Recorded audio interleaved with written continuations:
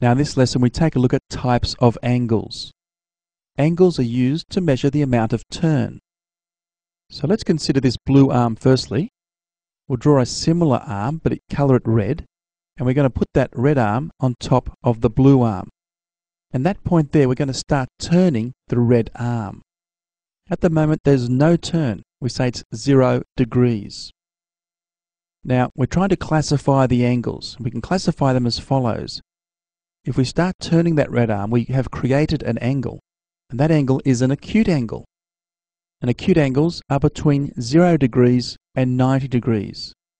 So if we keep turning the red arm, all of those angles shown are still acute angles. Now we get to a point where it's now straight up. Okay, we've created a right angle, and that equals 90 degrees.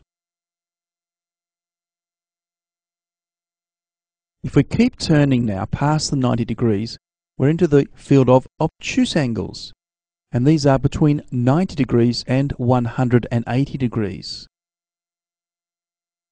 So all of those are examples of obtuse angles. Now at this point then, one more extra turn there, we have what's known as a straight angle, and that equals 180 degrees.